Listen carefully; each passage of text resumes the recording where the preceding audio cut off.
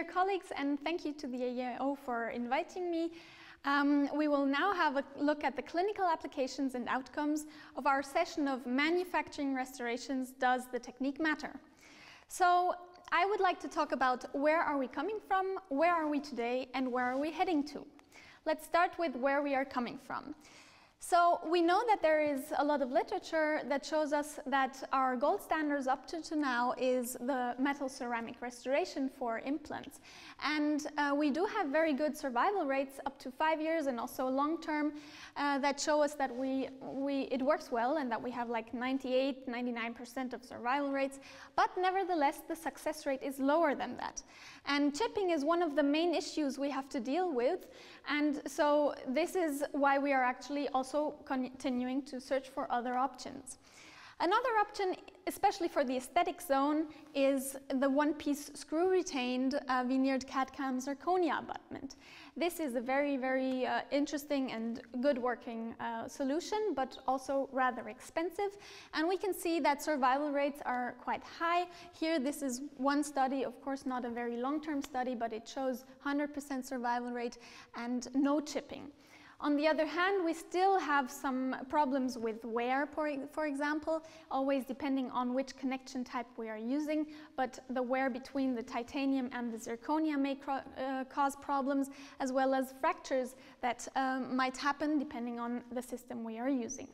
So having a look now at the all-ceramic restorations, we can see that survival rates are a bit below our gold standard of metal ceramics, and especially if we look into the multi-unit restorations, there we can see that survival rates are even lower, with around about 93%, and this is of course something that clinically we do not like to accept. So a main problem remains our chipping. And now, what is our wish? What do we need? Well, the aim is to reduce this amount of chipping, and on the other hand, to have a restoration that is less costly, less expensive, and of course, by maintaining, on the other hand, quality, aesthetics, predictability, and efficiency. To do so, let us have a look where we are today. For the single unit restorations, we have the options that I already mentioned, so metal ceramic on the first side, then the one-piece zirconia abutment, which is directly veneered, and we have the possibility to do an all-ceramic crown cemented onto a titanium or zirconia stock abutment and veneered. And then we have the option today to work monolithically. So having a monolithic crown on a titanium base, stained and glazed, or facially veneered. And now let's have a closer look into this option. So on the material choice point of view, we have on the one hand the high strength materials, oxide ceramic. Then we have the lithium disilicate. We also have hybrid ceramics that are upcoming. And just to make sure, nowadays we really have a lot of different high-strength materials.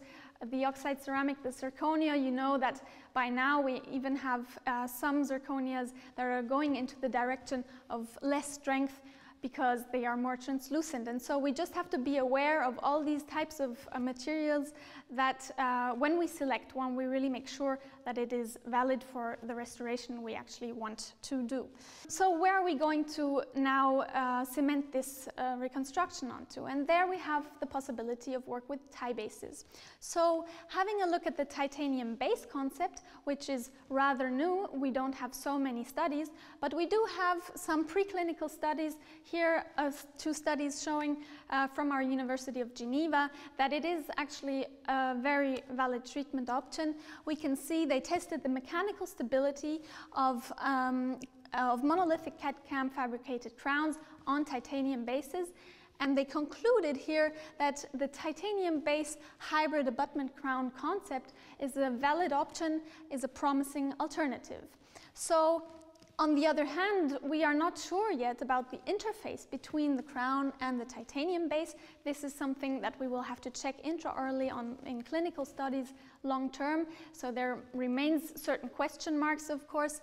And what we can say by now for the moment is that the polymer infiltrated ceramic network materials are certainly not the first choice for the moment, because they come along with more problems, with more complications, at least what we saw in our preclinical studies. So now let's move on to the clinical part.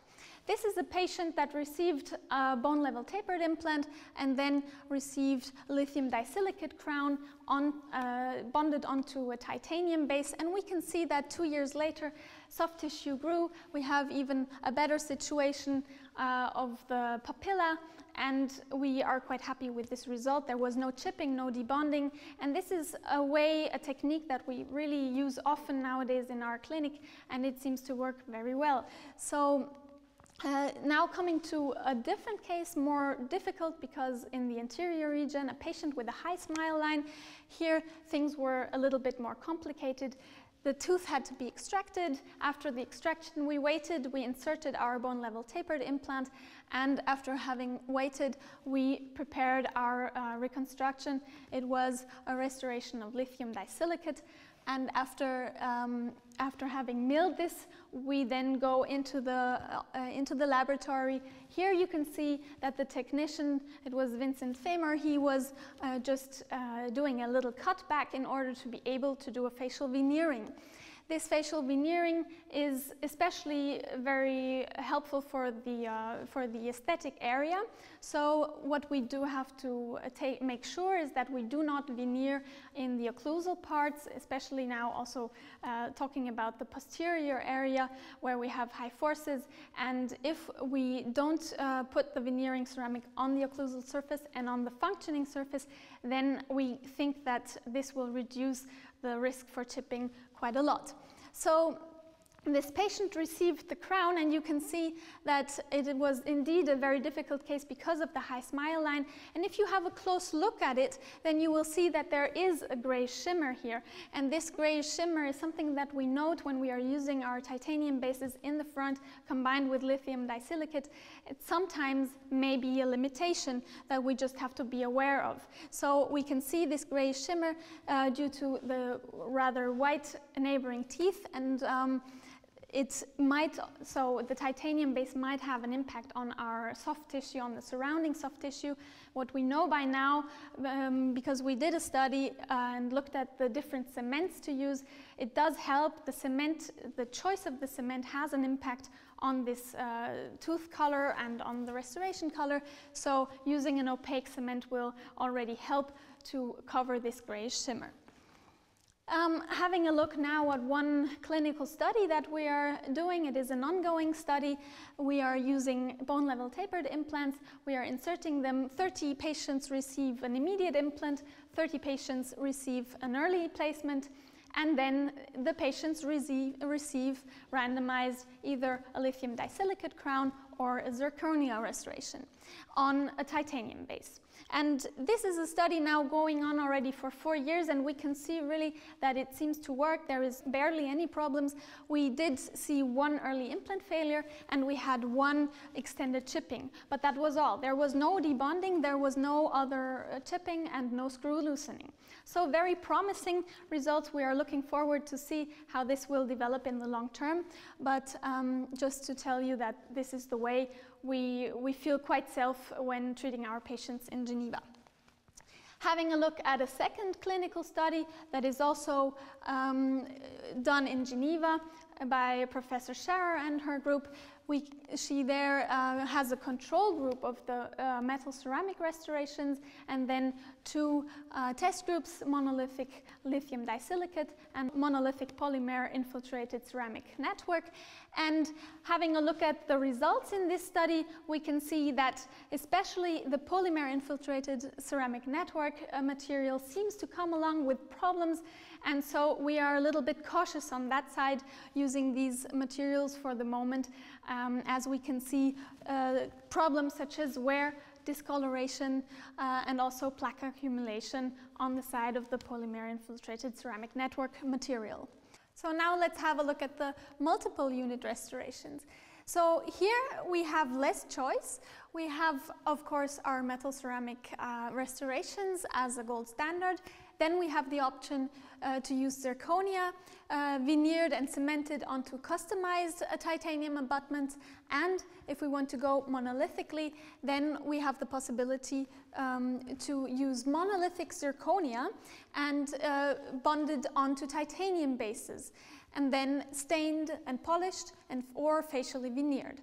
So from the choice of material, we have less choice. We have no more the possibility to go with less strong materials. So we will stay on the left-hand side with the oxide ceramics, and there we will be really on the side of the high-strength materials and not the less strong, more translucent zirconia that we can now find on the market too.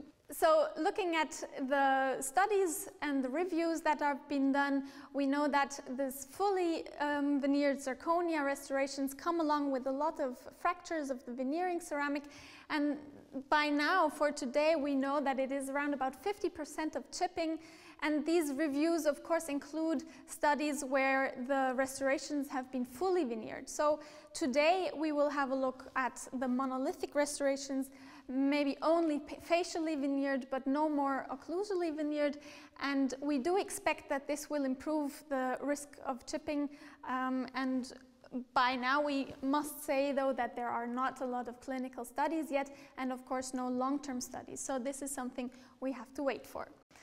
Having now a little conclusion of where we are, we know that for the single unit we have multiple possibilities to manufacture. We have rather high chipping rates still. We have our gold, so our porcelain fused to metal as the gold standard. We can work direct on abutments directly veneered, where we have a problem maybe with the wear and with the fracture risk. And then we have the monolithic restoration that show very good short to mid-term results and are in fact really promising. On the multi-unit side, we have again our porcelain fused to metal restoration as the gold standard. We have the conventionally veneered cemented zirconia multi-unit restorations, which present very high chipping and rates and therefore problems. And to summarize, our monolithic approach has a high potential to reduce chipping. We work only stained and glazed or polished. And the titanium base seems to be a concept that works very well, and it is of course not last but not least rather efficient and comes along with low cost, so less expensive. So let's have a look where we are going to. Here we have a typical patient. It's a patient that comes and she doesn't want to come very often. She doesn't want to come or she doesn't want to wait a long time for her restoration, and she doesn't want to spend a lot of money. So this patient is a patient where we did an intraoral scan. We planned the surgery and put the implant. Afterwards, directly at the surgery day, we inserted a scan body on the implant, and then, as you can see here, we insert the scan body.